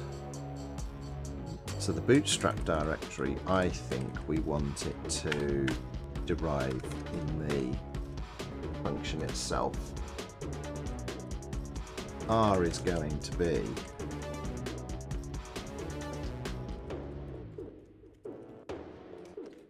something like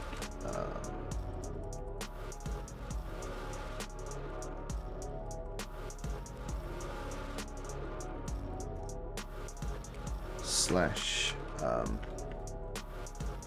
distro release, like that. And then we say, you know, if it doesn't exist, then create it. Else, warning, it already exists. That's fine. So let's try that again. So let's come over here. Let's do a quick fiddle. We'll move bar cache bootstrap. What did we just do? John. Move that to Jammy, because that's what the code name for the distro is. And now if we do another one called Betty,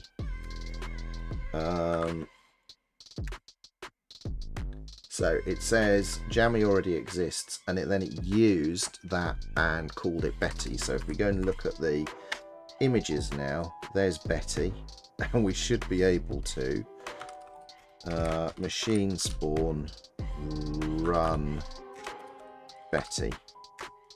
There we go. Can I also do machine control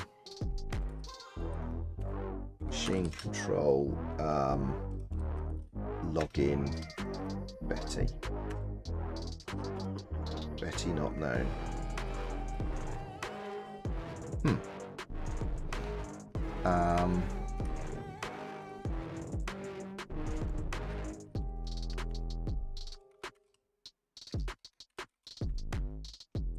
I thought login was 1. It is. Get a login prompt. Oh, in a container that shell. Let's do shell. Invoke a shell. Shell.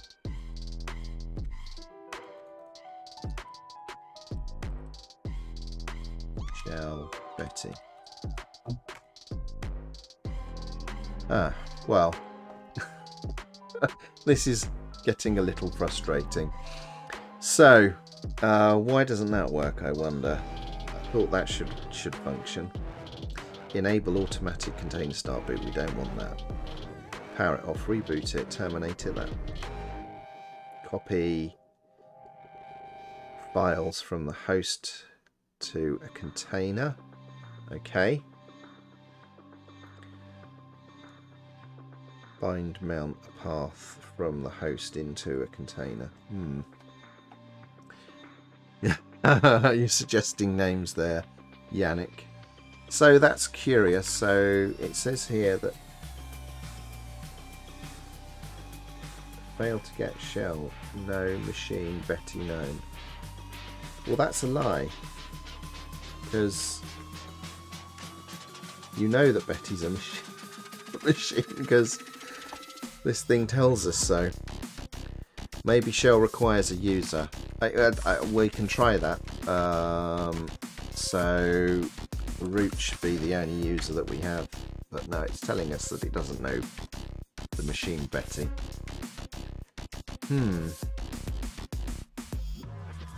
Show properties of an image. Okay. Show image Betty. See, it knows about Betty. This machine control seems a little bit. Either I don't understand it or something's not right. So we know remove works because we can, you know, run everyone's favourite command and we can remove Bob. Bob's gone now, right? So if we look at the images, no Bob, which is good. Remove test. This is all fine. So, thank you for the follow, SGT Pepper 9900. Thank you very much for the follow. That's it. We've just hit our follow goal that we've been running for a few weeks now. So thank you very much for that, for tipping us over the edge. Dr. EJ says, reading the man page, it says you have to use the start command. What, to know that that container's a thing? Okay, so let's do start Betty. Okay, so now let's do shell Betty.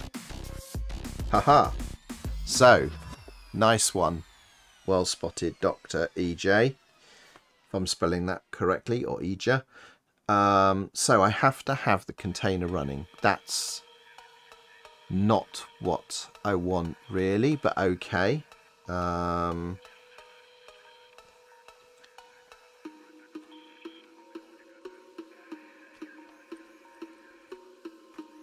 So I would like to be using that pull feature as well, but that didn't work. Hello, Bonk Boy. Welcome to the stream. Thanks for stopping by. So, failed to fetch temporary. Oh, okay, so now we've got the issue where. So this is why I've been doing things my own way, is because the resolve.conf in this has been taken from the host, which of course won't work in the context of this container, which is why. So let's stop that, otherwise I'm gonna. So let's stop Betty. Okay. But I can. There is the facility to wrap all of these commands, so we are doing that. And the other thing we can do is, I wonder if it's a one-time thing. It's always a DNS issue. It always is. Are you doing Elon Musk stuff? No, not at all. Tinkering, all Linux fun and games here. Working on just experimenting with some container technologies to figure out like how I could potentially build a project, or if indeed I want to create the project that I'm tinkering with. So I think there's some homework emerging here. I think I need to go and find out why the machine control pull mechanisms always fail to verify the certificates, and why when you tell it not to verify the certificates, it still can't do what it needs to do with naming the containers, because that would be quite nice from the point of view of having a mechanism. Ivers_Myers is raiding with a party of 48. Well, hello raiders, welcome to the stream. Thank you very much, Ivers. That's very kind of you. I saw you streaming earlier, actually. I've seen your stream a couple of times. How did it go? What were you working on today? We've just pasted here what we've been looking at. We're looking at some systemd containers to potentially create a project to build on my local build environments. Thank you for the follow up, Remote. Hey, welcome, Remote. Thank you for the follow. And build on them. So we were just tinkering.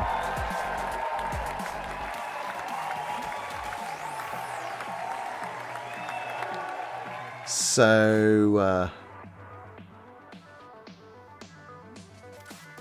okay. So you've just submitted a small fix to a personal project, and then co-working freelance. Cool, very good. Well, thank you very much for the raid. Thanks for stopping by. I've enjoyed your streams on on several occasions. Thank you for the follow, Simp Crusader. Oh, what do you mean? It's what you've been looking for? What some Linuxy stuff? Is that what you mean? There's a few of us doing Linux Thank stuff. Thank you for the follow, Jancha. Who's this guy here? So we had Linux, Mac OS and Windows discussion. So we just had to Thank you for the follow, Paxors. Yeah, well, it's almost exclusively Linux related stuff here on this channel. The only time it deviates. Follow Ivers_Myers. Thank you very much for the follow. The only time it deviates into Mac OS and Windows is one of the projects that I work on here with the community of developers that hang out in this channel is a project called QuickMU, which is a way to stand up and run virtual machines on Linux really quickly. So with two commands you can not just create a machine, but it will download the operating system images for Windows 10 or 11 or Mac OS, insert name of the release you want, and automatically configure that VM. So you can quick get Mac OS Monterey and then quick mu run Mac OS Monterey, and it figures it all out for you. So you're getting annoying.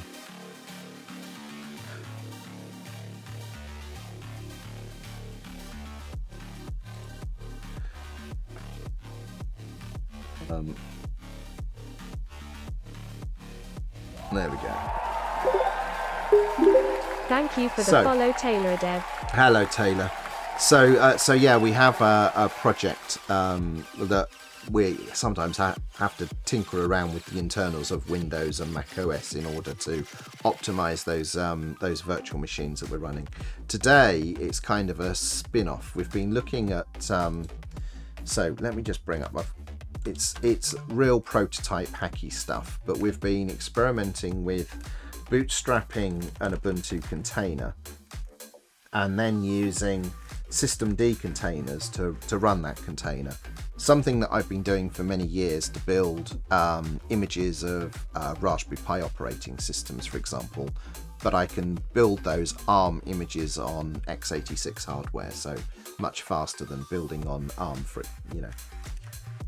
So we've taken that and we're trying to adapt it to see if we can integrate it with systemd's facilities for managing containers and virtual machines, because Danny, who's been in the chat here this morning, adapted some scripts that I made for creating portable builds of OBS Studio for Ubuntu to run as GitHub workflows using this technique, and I'm seeing if we can flesh it out into a more generic tool for creating build environments either locally or in CI/CD as another option if you don't want to go to the lengths of standing up LexD or Docker or something like that in a CI/CD VM. So that's what we've been fiddling with some success, and we bumped into some, well, I don't know whether to call it bugs. I mean, some of the machine control stuff just doesn't work as advertised, it seems. So I'm just deciding whether I work around some of machine control's issues or I'm not quite sure which way to go at the moment, but I think we're going to have to sort of wrap it and put our own stuff around it. Okay, so Simp Crusader, if you love this stuff, then you're in the right place. We love a bit of Linux around here.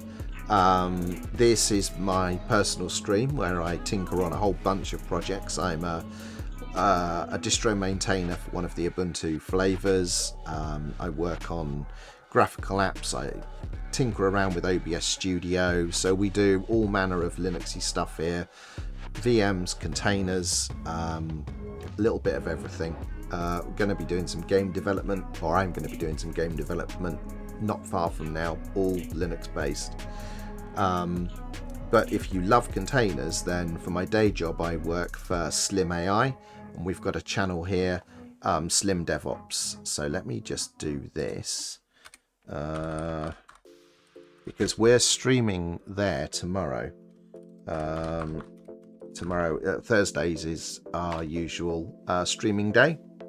So Slim DevOps is where I stream for work, and that is all container related, container and Kubernetes related stuff.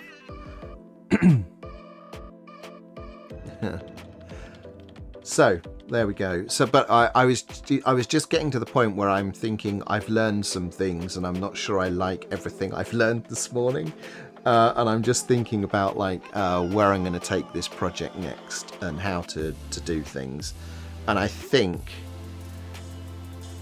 what I'm going to do is stay the course with what I'd originally created using bootstrapping to create these containers. And then we'll see if we can identify why machine control doesn't do the things it says it should do for us. But I think the difficult problem to resolve is making sure that we can configure the containers the way we want to with some bind mounting overrides and things like that. Yes, there is a Commodore 64 just here.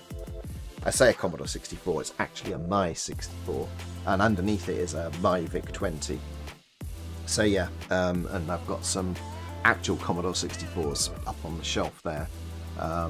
A genuine one, well, genuine silicon, which I've rebuilt on a new modern main board, and then another one I'm working on, which is a complete FPGA implementation of the Commodore 64. And both those projects are on hiatus. I'm waiting on a Kickstarter to conclude for some parts, but when those parts arrive, I will be finishing both those on stream at some point.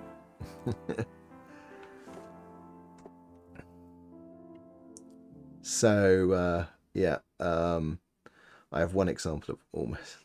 Oh right, yeah. So I've just got the C64s. These My 64s down here. They're actually reproduction cases of like the VIC-20 and the Commodore 64, but you can fit a mini ITX motherboard inside them, so they're actually PCs, but with a proper C64 keyboard and all the rest of it. They're pretty great. I think the website is myretrocomputer.com. Let me just take a quick look. I think that's the... They make them just down the road from where I live. Yeah, this is the right place. Let me put a link in chat. There you go. That is where you can get these things. A lot of fun. The guy that runs this is lovely as well. So you can even get a kit to adapt it to stick a Raspberry Pi inside it, but I much prefer the idea of going gung-ho and sticking great big PCs inside them. So yeah, I do a bit of retro stuff, looking at rebooting another channel with a friend of mine here. All this talk at the C64 is making me miss 8-bit verses. Yeah, so 8-bit verses, I did renew the domain the other day. And one of the reasons I created the OBS Studio portable builds was so I could bring back to life the 8-bit verses set. I'm not going to reuse it as it is because I've learned loads about OBS since I made that set. But looking at making a new 8-bit verses set, so I'm obviously doing that for a reason. It's a slow burn, but we're working on it. We've got some real technical hurdles to clear with that, because Popey, as always, has got some bonkers ideas, which are really good ideas, but nevertheless it presents tough technical challenges that I need to solve.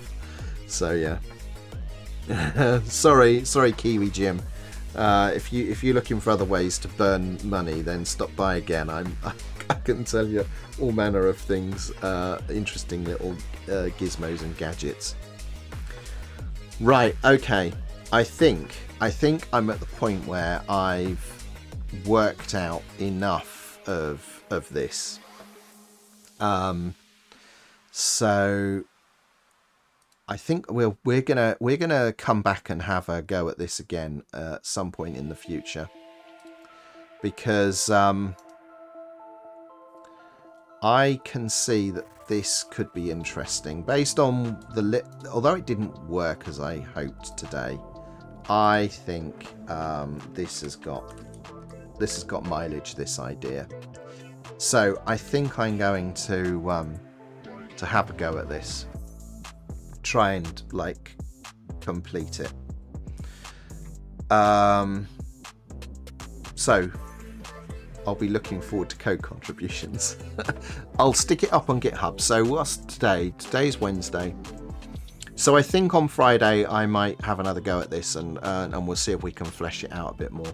But for now, I would like to say thank you all for coming. We're going to head over to Plain Text Nerds, who's up and running at the moment. So we're going to drop by there and say hello. And hopefully I will see all of you on Friday, if not sooner. So thank you all for coming. and share your good ideas. Nice one, Paul. Let's go raiding. Let's go and see Plain Text Nerds. Bye for now.